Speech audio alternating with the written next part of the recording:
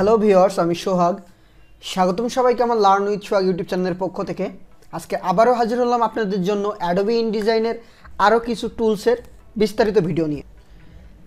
আজকে আমি কথা বলবো কিভাবে আপনার শেপের কর্নার করতে পারবেন, মানে অ্যাডোবি ফটোশপ ইলাস্ট্রেটরের চেয়ে অন্যভাবে অনেক সুন্দর সুন্দর কর্নার কিভাবে আপনার অবজেক্টে বা শেপে করতে পারবেন, কিভাবে আপনার টেক্সটকে ক্রিয়েট আউটলাইন করে সেটা মডিফাই করতে পারবেন, বা কি কি কাজ করা যেতে পারে, সাথে পেন টুল থাকবে এবং পাথফাইন্ডারের কিছু অংশ। তো চলুন শুরু করা যাক আজকের টিউটোরিয়াল। তো প্রথমে আমি একটা কাজ করব, সেটা হলো আমি আগে প্লেস করে একটা ইমেজ নিয়ে আসব। সাপোজ আমি এই ইমেজটা এখানে নিয়ে আসলাম। ওকে ফাইন, আমি এটা এখানেই দিলাম। এটাকে দিয়ে আমি এখানে রাইট বাটন ক্লিক করে লক করে ফেললাম। এখন আমি আগে একটা অবজেক্ট নিব। আমি সাপোজ এর সাইড দিয়ে আমি একটা অবজেক্ট নিব এবং চাইবো যে একটা বর্ডার করতে। তো আমি এখান থেকে একটা শেপ নিলাম। প্রাথমিকভাবে আমি একটা শেপ নিলাম এবং এর কালারটা দিলাম এখান থেকে হোয়াইট, এবং আমি এখান থেকে এটা একটু বাড়ালাম, জাস্ট 3 করে দিলাম। ওকে, সবচেয়ে ভালো হবে ডব্লু দিয়ে আমি প্রিভিউ মোডটা ওপেন করে নেব, তাহলে আমার আশপাশের ওইগুলো বুঝতে সুবিধা হবে। তো এখন আমি কি করলাম, এটাকে সিলেক্ট করে অবজেক্ট থেকে কর্নার অপশন, একটু মন দিয়ে সবাই দেখবেন।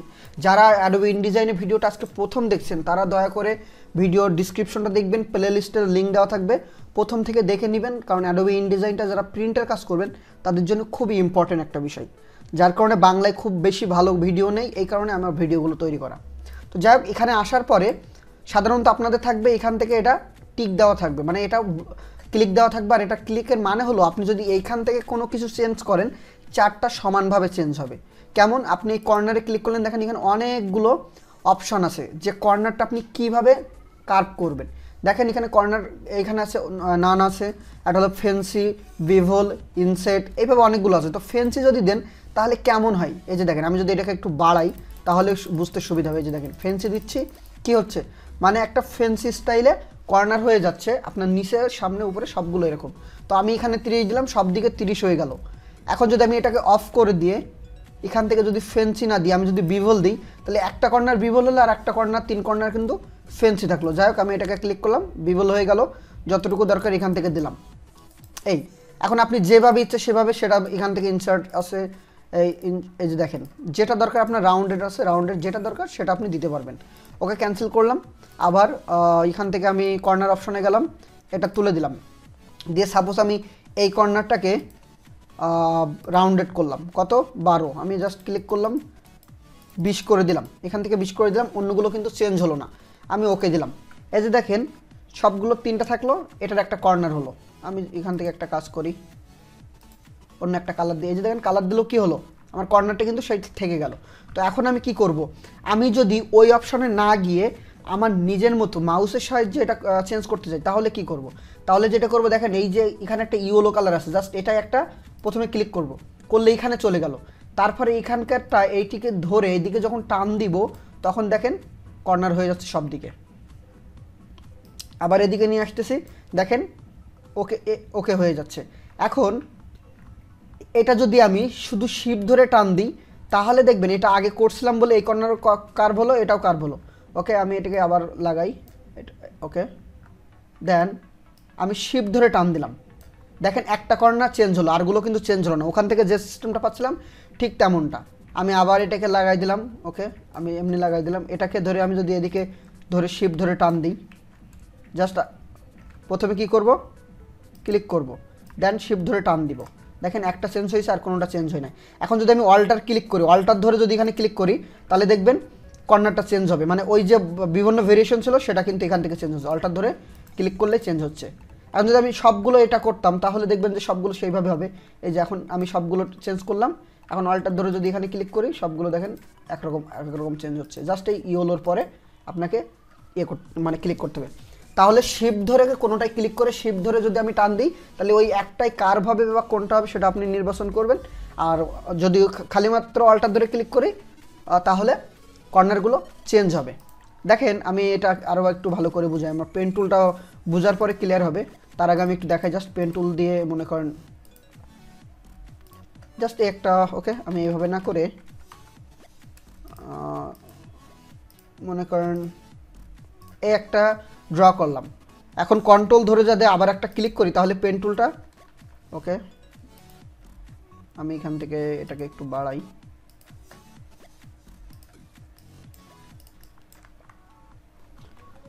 ও সরি, আমার হলো প্রিভিউ মোডে থাকার কারণে আমার ওটা শো করতেছে না। আমি প্রিভিউ মোড থেকে এখন চলে আসলাম পেন টুল দিয়ে। সাপোজ তো মনে করেন পেন টুল নিলাম, পেন টুল নিয়ে ক্লিক করলাম, সাপোজ একটা ক্লিক করলাম এবং কন্ট্রোল ধরে এখানে যখন ক্লিক করবো পেন টুলটা আমার ডিসিলেক্ট হয়ে যাবে, মানে আবার অন্য জায়গা থেকে সিলেক্ট হওয়া শুরু হবে। যাই হোক, আমরা পেন টুলটার সম্পর্কে আর একটু ভালো বুঝবো। তো এটাকে সিলেক্ট করলাম, অবজেক্ট থেকে হলো কর্নার অপশনে গেলাম। কর্নার অপশনে যাওয়ার পরে দেখবেন একটা জিনিস, এইগুলো সব হাইট থাকবে, মাত্র একটা কর্নার এখানে সিলেক্ট হবে, কারণ আমি একটা কর্নার তৈরি করছি। তো প্রিভিউ আছে, এখান থেকে যদি আমি এখন রাউন্ডেড দিয়ে, যে দেখেন রাউন্ডেড হয়ে যাচ্ছে এবং যত বেশি দিচ্ছে তত বেশি কি হচ্ছে, রাউন্ড হচ্ছে। এই যে বিষয়টা একটু দেখবেন, আপনি এগুলোই কিন্তু কাজ করতে পারবেন না। এখন ওকে দিলেন, ওকে দেওয়ার পরে আপনি এটাকে যদি হলো বাড়ান, মনে করেন বাড়ালেন, ওকে। এখন আপনি এটাকে যদি মডিফাই করতে চান তাহলে ডিরেক্ট সিলেকশন নেবেন, নিয়ে এখানে একটা ক্লিক করে এটাকে যতটুকু দরকার, ওকে, এই যে পয়েন্টটা, এই পয়েন্টটা আমি যতটুকু দরকার এখান থেকে ধরে পুরোটা সিলেক্ট করলাম, করে টান দিলাম। এই যে দেখেন যতটুকু দরকার, যেভাবে দরকার আমি সেভাবে সিলেক্ট করতে পারছি। এটাকে ধরে সিলেক্ট করলাম, করে আমার যেভাবে দরকার আর কি সেভাবে কিন্তু আমি সিলেক্ট করতে পারছি এবং ইচ্ছা মতো রাউন্ডটা করে ফেলতে পারছি। যে একটা অবজেক্ট আমার রাউন্ড করার দরকার, আমি কিন্তু সেটাকে আমার মনের মতো করে নিতে পারছি। এই যে দেখেন, ব্যাস এভাবে করে আপনি আপনার কোনো মানে কি বলে যে পেন টুল দিয়ে নিয়ে স্টক থাকলে সেটাকে রাউন্ড করতে পারবেন। কোনো হলো ছবির উপরে যদি কোনো একটা কি বলে স্টক রেখে যদি করতে চান সেটা করতে পারবেন। তো এটা হলো কর্নার রাউন্ডেড গেল। এরপরে যেটা বুঝবো সেটা হলো একটু পেন টুলটা বুঝবো। পেন টুলটা কীভাবে আমরা একটু দেখি। পেন টুলে যাওয়ার ভিতরে একটু দেখবেন এখান থেকে আর শর্টকাট কি পি, আবার এটা add anger point, delete anger point, convert টুল। এখন এখানে কথা হলো একটা, যেটা আমরা ফটোশপ বা ইলাস্ট্রেটরে এই জিনিসগুলো অলরেডি শিখে আসছি। আমি বেশি বিস্তারিত এখানে কথা বলবো না, পেন টুলটা হালকা করে দেখাবো, কিছু টিপস অ্যান্ড ট্রিক্স আছে। এটা ফটোশপ এবং ইলাস্ট্রেটর যারা না পারেন, আগে বলবো ফটোশপ এবং ইলাস্ট্রেটর শিখে তারপরে ইনডিজাইন শুরু করতে। তো পেন টুলে প্রথমে আসলে যখন আপনি ক্লিক করবেন, ক্লিক করার পরে ক্লিক করলেন, এই যে দেখেন ক্লিক করে ধরে ড্র্যাগও করতে পারবেন, যেভাবে ইচ্ছা সেভাবে আপনি এখানে করতে পারবেন। এখন যদি আপনি এখানে এসে এটাকে ছেড়ে দিতে চান তাহলে কি করবেন, কন্ট্রোল ধরে একটা ক্লিক করবেন, তাহলে কি হয়ে যাবে, ওটা আমার ওই পর্যন্তই শেষ হয়ে যাবে। এই যে দেখেন এই পর্যন্ত শেষ হয়ে যাবে। এরপরে যদি সিলেক্ট করে ডিরেক্ট সিলেকশন টুল দিয়ে আপনি চাইলে এখানে ক্লিক করে জাস্ট এটাকে সিলেক্ট করলেন, করে ক্লিক করে ধরে আপনি মুভ করতে পারেন। আবার যদি আপনি পেন টুলে থাকেন, এইটুকু অংশের ক্লিক করে ধরে এভাবে টান দিলে দেখেন এটা ঘুরবে, সিমিলার টু ফটোশপ ইলাস্ট্রেটর আর কি। ক্লিক করে এই অবজেক্টের উপরে ক্লিক করতে হবে আমাকে আগে সিলেক্ট। আমি একটা লাইন নিয়ে বিষয়টা দেখাই। আমি একটা লাইন নিলাম, লাইনটা শিফট ধরে কিন্তু আমি 45 ডিগ্রি করে ঘোরাতে পারবো। তো লাইন নিলাম, নেওয়ার পরে এখন যদি পেন টুলে যাই, মনে করেন এখানে ক্লিক করে যদি আমি এদিকে দিই, ওকে, এটাকে সিলেক্ট করলাম, পেন টুলে ক্লিক করে ধরে এই যে দেখেন দেখাচ্ছি, তো এটা বেঁকে যাবে। এই জিনিসটা আরও একটু ভালো করে বুঝবো আমরা, সেটা একটু দেখি। এটাকে লক করছিলাম, এখন আমি অবজেক্ট থেকে আনলক করে দিলাম, আনলক করে এটা ডিলিট করে দিলাম। সাপোজ আমি কোনো একটা ফ্রেম নিলাম, ফ্রেম নিয়ে আমি কিছু টেক্সট এর ভিতরে ইনপুট করব। আমি এখন মনে করেন যে টাইপ টুলে যাব, জাস্ট ক্লিক করলে এখান থেকে শুরু হলো। আমি কন্ট্রোল ভি দিয়ে মনে করেন টাইপগুলো কী করলাম, এর ভিতরে কিছু টেক্সট রাখলাম, ওকে। আমি এটাকে করি। এখন এটা কি ছিল, আমার একটা অবজেক্ট নিয়েছিলাম এবং স্টক ছিল। এখন আমি যদি পেন টুলে গিয়ে জাস্ট এইখানটায় আমি একটু ছোটো করি, এইখানটায় ক্লিক করে যদি এইভাবে ঘোরাতে চাই, এই যে দেখেন যেভাবে ঘোরাবো ও ঠিক সেভাবে ঘুরবে। এখন যদি আমি এই অংশটা নিচের অংশ ঘোরাই, এখন যদি ওকে এভাবে ঘোরাই, যেভাবে আপনার ইচ্ছা আর কি, ওকে। এটাকে আগে সিলেক্ট করতে হবে, এটা মাথায় রাখবেন যে পেন টুল দিয়ে যদি আমি এটা সিলেক্ট করতে চাই, সিলেক্ট করলাম পেন টুল দিয়ে, ক্লিক করে এই যে দেখেন আমি এখন কি করতে পারছি, খুব সহজে কিন্তু ঘোরাতে পারছি। টেক্সটগুলো দেখেন ঠিক সেইভাবে কিন্তু ঘুরে যাচ্ছে, যেভাবে আপনার দরকার ছিল ঠিক সিমিলারভাবে টেক্সটগুলো ঘুরে যাচ্ছে। এখন পেন টুল দিয়ে আরও কিছু বিষয় আমরা একটু খেয়াল করব কি করা যেতে পারে। দেখেন পেন টুল নিলাম, এখান থেকে আমি এখানে সাপোজ আমি এখান থেকে ক্লিক করে একটা অবজেক্ট তৈরি করলাম, এটা করলাম, এটা করলাম, এটা করলাম, দেন আমি এখানে একটা অবজেক্ট তৈরি করলাম। ওকে, আমি কন্ট্রোল ধরে ক্লিক করলাম, ওটা ডিসিলেক্ট হয়ে গেল। আমি আবারও আরেকটা করে অবজেক্ট তৈরি করি, জাস্ট এখান থেকে ক্লিক করলাম, এটা এটা এটা দুইটা আমি অবজেক্ট বানালাম। এখন এই দুইটাকে সিলেক্ট করে তারপরে অবজেক্ট থেকে পাথ থেকে জয়েনে যদি ক্লিক করি, দেখেন একটা পাশ সে অটোমেটিক জয়েন হয়ে যাচ্ছে, কিন্তু এখানে জয়েন হচ্ছে না। এই সময় আমরা যেটা করব, উইন্ডোজ থেকে এখান থেকে আমরা যেটা যাব অবজেক্ট লেআউটে যাওয়ার পর পাথফাইন্ডার ক্লিক করলে এরকম পাথফাইন্ডার আসবে। এখানে পাথের অনেকগুলো অপশন আছে, যে ওপেন পাথ, ক্লোজ পাথ। তো এখানে যে দেখেন ক্লোজ অ্যান্ড ওপেন পাথ, এটাই যখনই ক্লিক করবো এই যে দেখেন ক্লোজ ওপেন পাথ যেটা ছিল সেটা এর সাথে যুক্ত হয়ে গেল, একটা অপশন। এবং এটাকে সিলেক্ট করে এরপরে আমরা কি পাচ্ছি, এরপরে অ্যাড অ্যাঙ্গার পয়েন্ট। যদি আমরা এখানে কোনো ক্লিক করে অ্যাড অ্যাঙ্গার পয়েন্ট অ্যাড করি, তারপরে ডিরেক্ট সিলেকশন টুল দিয়ে যদি সিলেক্ট করি, জাস্ট এটাকে সিলেক্ট করলাম করে কিন্তু আমি এটাকে মুভ করতে পারবো। এরপরে যেটা আছে ডিলেট অ্যাঙ্গার পয়েন্ট, জাস্ট এখানে ক্লিক করবো, ডিলেট দিলে সোজা হয়ে যাবে। কনভার্টটা কাজ হলো যে আমরা কোনো পেন টুল দিয়ে আগে দেখি,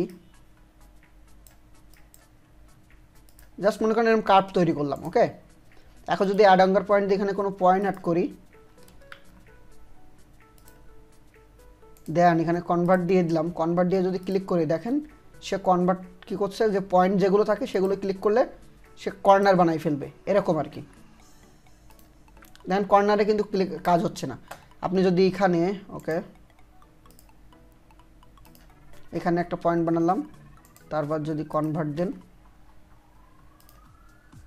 এই যে দেখেন পয়েন্ট তৈরি করে ফেলছে।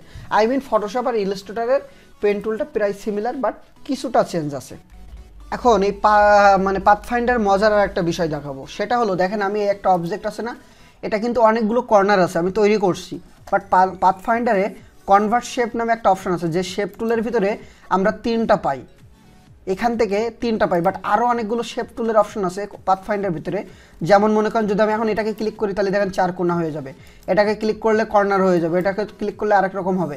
এই যে দেখেন এটা হলো ওভাল হয়ে গেল, এটা হলো একদম আপনার ট্রায়াঙ্গেল, 3টা বাহু সমান আকারে হবে। যদি আপনি এখান থেকে পলিগনাল নিয়ে এখানেও করেন তাও কিন্তু অনেক সময় আপনি ট্রায়াঙ্গেল সঠিকভাবে নাও পাইতে পারবেন যে 3টা সমান হবে, বাট এখান থেকে কিন্তু সেটা আপনি পেয়ে যাবেন।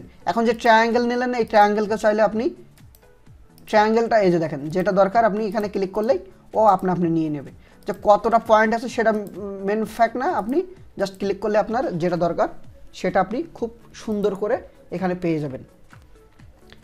এখন কথা বলবো যে টেক্সটকে কিভাবে আমরা এক্সপান্ড করব এবং এটা নিয়ে এডিট করব কিভাবে।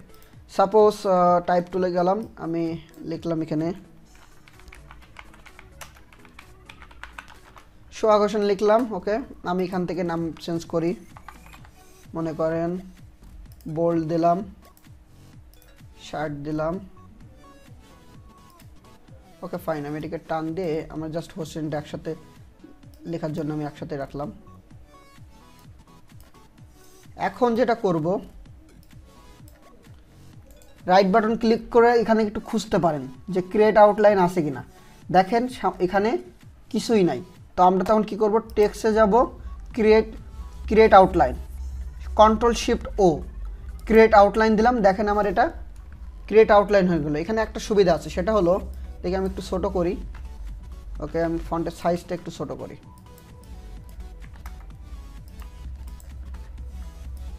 এখন আপনি যদি চান কোনো নির্দিষ্ট একটা টেক্সটকে ক্রিয়েট আউটলাইন করবেন, তাহলে সিলেক্ট করে অবজেক্ট ক্রিয়েট আউটলাইন দেবেন। এখান থেকে আমরা টাইপ থেকে ক্রিয়েট আউটলাইন, দেখেন একটা দিলাম এবং কিছুটা হলো চেঞ্জ হয়ে গেল। এখন আমি এটাকে সিলেক্ট করে আমি চাইলে এখান থেকে ড্রপ শ্যাডোটা থেকে শুরু করে যা যা দরকার আমি সব কিছু এখান থেকে দিতে পারবো। ড্রপ শ্যাডো চলে আসলো, এখান থেকে আমরা অলরেডি ড্রপ শ্যাডো ভিডিওটা দেখছি, যতটুকু যার দরকার অপাসিটি যতটুকু দরকার ততটুকু কমায় যেভাবে দরকার আপনি এখান থেকে ড্রপ শ্যাডো চাইলেও দিতে পারবেন।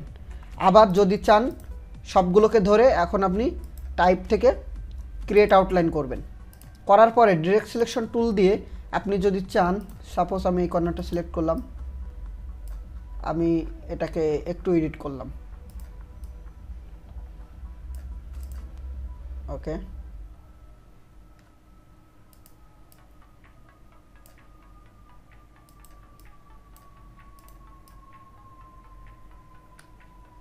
ওকে, মনে করেন এইভাবে করে এডিট করলাম আমি। এখন যদি আমি সবগুলোকে সিলেক্ট করি, একটা জিনিস দেখবেন, আমি যদি সবগুলোকে সিলেক্ট করি, করে যদি ফাইল থেকে প্লেস আমি একটা ইমেজ দিলাম, ইমেজ দিলে কিন্তু আসতেছে না, একটু খেয়াল করবেন। দেখেন আবার একবার দেখাই, যদি আমি এটা সিলেক্ট আছে, এখানে আমি একটা কাজ করছিলাম কিন্তু প্রথমে একটাকে আগে মানে ক্রিয়েট আউটলাইন করে নিয়েছিলাম, পরে আবার সবগুলো করছি। এখন যদি আবারও আমি এখান থেকে প্লেসে যাই, গিয়ে মনে করেন আমি এই মাছটাকে দিলাম, দেখেন এখানে এই টেক্সটের ভিতরে অটোমেটিক্যালি এই মাছটা চলে যাচ্ছে না। তো আমি যদি চাই এই ইমেজটা অটোমেটিক্যালি এই টেক্সটের ভিতরে যাবে, তখন আমরা কি করব? তখন যেটা করব সেটা একটু দেখি। আমি আবারও টাইপ টুলে নিয়ে বক্স নিলাম, দেন আমি নামটা লিখলাম। এই ছোট ছোট বিষয়গুলো যদি আপনারা ক্লিয়ার না হন, তাহলে কিন্তু অনেক সমস্যায় পড়বেন, কারণ অনেক টিপস অ্যান্ড ট্রিক্স আছে যেটা আপনাদেরকে একটু ক্লিয়ার হতে হবে। ওকে, আমি এটাই দিলাম।